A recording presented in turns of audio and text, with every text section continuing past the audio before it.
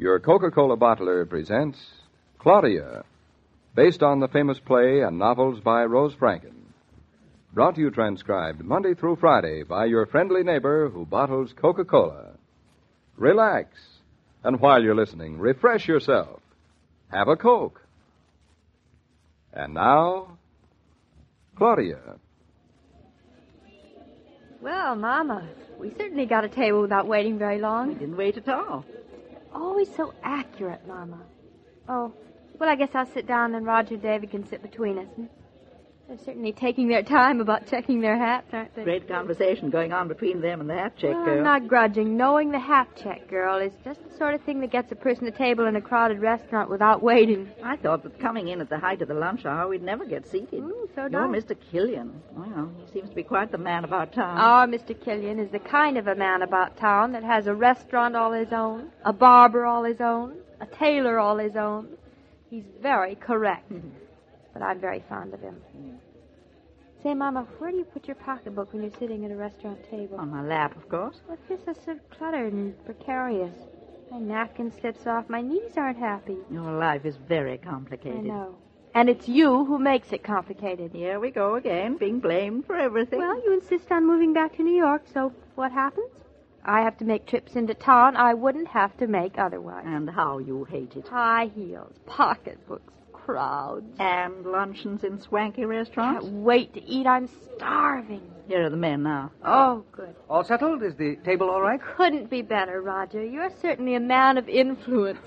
Mama's impressed. Claudia. I'll call the waiter. We haven't got so much time. David, now you are not going to start this rushing business with your meal. Take your time eating. Rush afterwards. Is that an order? Yes, your lunch order. Waiter! Waiter! Menus, please. David, what are we going to eat? We? What do I have to do with we? Well, I have to know what you're going to eat before I decide what I'm not going to eat. I mean, what I'm going to eat. And why? Well, you certainly don't think I'm going to go ahead and order the same thing, do you? Darling, you order what you want, and I'll order what I want. Mama, do you hear the way he's talking to me? Independent young man, isn't he? Roger, what are you going to eat? Well, I haven't seen the menu yet. I never make up my mind until I see the menu. And I can never make up my mind once I see the menu. My daughter suffers from an acute desire to eat everything on the menu, Mr. Mama, Killian. really? Everything except brains, that is. She doesn't like brains. That is obvious. Eating and having them are two quite different matters. Oh, here's the waiter now, with the menus. Thank you. Thank you very much. Do you wish to order now, or shall I... Well, we'll think about it for a moment, if you don't mind, and I'll call you. Thank you very much, monsieur. Oh, what an enormous menu. My. Well, this is going to be very complicated. Now, David, what are we going to eat? I'm just deciding what I'm going to eat. Mussels. Mussels. I don't think I've ever eaten mussels. Claudia, my dear, just for once, order something you know you like. Whenever you go into a restaurant, you always order something you've never eaten before, and you always end up not liking it, and I have to eat it for you. Nonsense. I always like it. Remember the snails? Well, that was different. Oh. Who would like snails? Oh. And if I'm not going to order things, how am I going to find out if I don't like them? Now, let me see. Claudia, I admire your spirit of adventure. Thank you, Roger. Broiled chicken on Virginia ham with mushroom sauce. That sounds tempting. Oh, Mama, I'd like that. So why don't you order it? It's very good here, quite the speciality. Oh, well, my mind's not completely made up, but I'm leaning towards it. David, you decided what you're going to eat yet? What's it to you? Everything. I am going to order one thing. You are going to order another thing. Then we'll exchange. That way we'll both have both. And who says I want both? Darling, it's much better than having to eat a whole plate full of the same. I have told you 1,000,000 times I don't like eating from someone else's plate in a restaurant. Sounds so stuffy. Stuffy or not, I don't like it. All right, we don't have to eat from each other's plates. All right. We will exchange plates halfway through. Well, you will, but I won't. Oh, David. I order one dish, and I eat one dish. Mama, what do you do with a man like that? Ignore him. Exactly. Pay no further attention to David, Claudia. You, Mama, and I will work out a little scheme of fair exchange among ourselves. Now, do you hear that, David? Even Roger will exchange.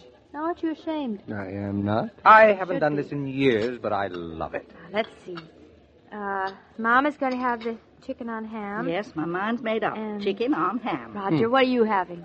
Well, I thought I'd have the New England dinner. Oh, I hate corned beef. Oh, then I certainly can't order the New England dinner. Good. Why don't I have the veal parmesan? Veal parmesan. Is that the veal with the cheese business on top? Oh, it's excellent here. I like that. And let me see. That takes care of veal and chicken. Now, what about meat? Well, their mixed grill is delicious. Mama, like mixed grill? I'm not mad about mixed grill. The calf's liver is exquisite sautéed in onion. Onions. That settles it. Onions. Well, gives us pretty good selection, wouldn't you say? I'll call the waiter over. David, old man, what are you going to have? I am having the roast beef. You're sure that's what you want? Yes, that's what I want. Fine. Waiter. Waiter. We're ready to give our order now. Oui, monsieur. Ready? One veal parmesan, Veal parmesan. one calf's liver, One calf's liver. smothered in onions, Smothered in onions. one chicken on ham, Un poulet sous cloche. and one roast beef. Medium Roast beef. rare. He Medium likes it pink in the middle and crusty on the outside, and a baked potato well done. Oui, madame. Thank you very much for the details, darling. Well, isn't that the way you like it? I usually can take care of myself. Well, I just wanted to be sure it was the way you like it. Oh, and waiter, afterwards, a mixed green salad with a little garlic rubbed on the bowl. Just a little. Oui, monsieur. A little garlic. Un petit peu. Un soupçon. Immediatement. There now. It will all be here in a moment. Service is very good here. David, you're going to be sorry, my good man. Eating your lonesome roast beef and not a taste of my veal or Mama's chicken. That's what you get for being so independent. Am I to be persecuted because I have principle? Of course you are. Not sharing in a restaurant. I never heard of such a thing. Well, that's half the point of going to a restaurant, to taste as many things as possible. Well, don't you care at all what the people around you are saying? People around, if they have any sense, are probably doing exactly the same Just thing. when are you so self-conscious, anyway? Oh, there are certain things that I cannot stoop to, thank you. What a performance you're putting on. If we didn't know you better, we'd take you seriously. Then it's too bad you know me better. I can't wait to start eating. I'm starving. Now then, let's organize ourselves, ladies, and not a bite to the enemy. Not a bite. Now, how do you like to do it? Divide each portion into 3 parts, or change around, or what? I think that's the best way, and that way we'll get a taste of each other's while it's still warm. Yes, and I'm the kind of eater who likes to eat all of one thing first. I like a bite of this, a bite of that, bite... Well, I hope you're all enjoying yourselves. We are, We are. and you'll be sorry. Well, I guess it's like everything else in the world, Roger. You can't expect everybody to cooperate, can you? There's always going to be one rugged individual. And it's the rugged individuals who have saved civilization. That's what rugged individuals always say to themselves to console themselves. I just hate to see you lose out, darling. Well, thank you for worrying. Now, here we are. Veal parmesan. Here, please. Chicken on ham. To me. Oh, it looks delicious. And calf's liver. Right here. Oh, how it smells. I love onions. And, monsieur, no more roast beef. What did you say? I am sorry, monsieur, but we are all out of roast beef. I see. He takes the blow nobly. Doesn't he?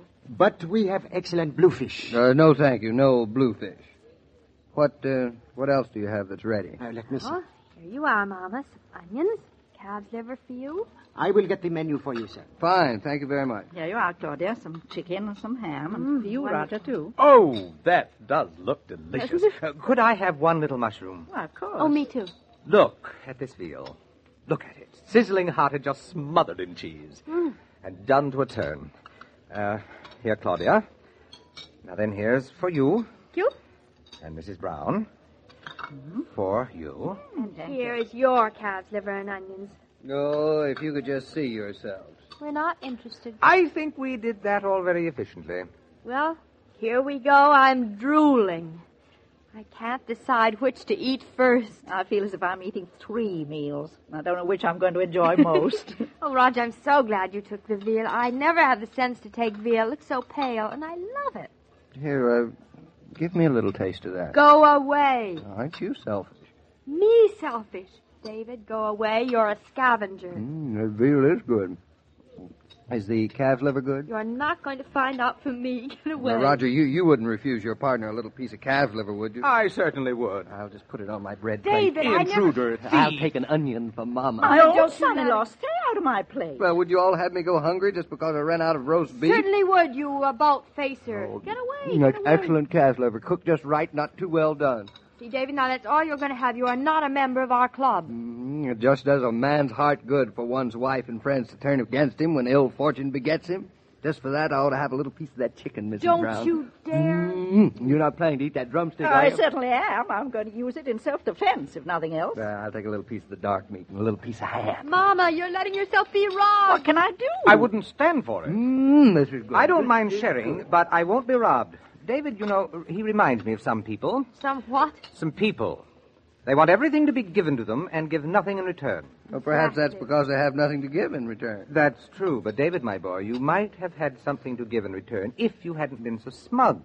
You refused to enter into our pact, and now that we are rich and you are poor, all of a sudden you believe in sharing the wealth. I marvel at how greedy some people are. Not greedy, just not forgiving. And speak for yourself, David. All right, have it your way. Lock me out because your larders are full and my closet is barren. Oh, you're breaking my heart. Now, I'll just have one more little piece of Claudia's calf's liver and You- some of her onion. David, too proud to share, but not too proud to steal. They're not the same thing at all. Now, aren't you conscious of other people watching? No, I'm not. Sharing is whimsy. Stealing is necessity. I am not ashamed. Ho, ho, ho, how the man rationalizes. Well, I've hardly had anything to eat. Your husband has stuffed himself for you.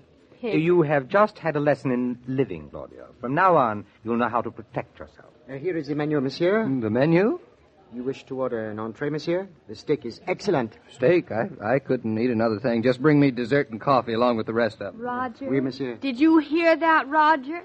He is stuffed. And I feel as if I'd had but a crumb. That is life. The honest starve. And the dishonest eat. What an excellent lunch you ordered, my friends. What an excellent lunch. When you're planning home or club parties, there's one way to reduce difficulties to a minimum. Put Coca-Cola at the top of your refreshment list. Doesn't matter whether guests are young or old. It doesn't matter whether there are a dozen or 100. Ice-cold Coke quickly helps create an atmosphere of hospitality. Oh, Mr. King, have you an old crust you don't mind giving a hungry man? So the three of you got robbed of your lunch, didn't you? The joke was on us, a very hungry joke. If you can think of a way I can get even with my partner, let me know before tomorrow. Well, you're not going to have much of a chance to get even with David tomorrow. He's not coming into town. Oh, that's right. He's staying up in Eastbrook about the schoolhouse plans. And to be sidetracked, of course, by Jared Tucker, of course. Jared Tucker. How is the old man? Jared Tucker's fine, but unfortunately, he doesn't know what time it is. What? That's right. He's out to buy himself a watch. Well, I hope he has a good time at it. See you, Joe. I'm going to get myself a bag of peanuts. I'm starving. I can understand that. Every day, Monday through Friday, Claudia comes to you transcribed with the best wishes of your friendly neighbor who bottles Coca-Cola. So listen again tomorrow at the same time. And now this is Joe King saying au revoir. And remember, whoever you are, whatever you do, wherever you may be, when you think of refreshment, think of Coca-Cola. For Coca-Cola makes any pause the pause that refreshes. And ice-cold Coca-Cola is everywhere. This broadcast of Claudia was supervised and directed by William Brown Maloney. And now, here's a word from your friendly neighbor who bottles Coca-Cola.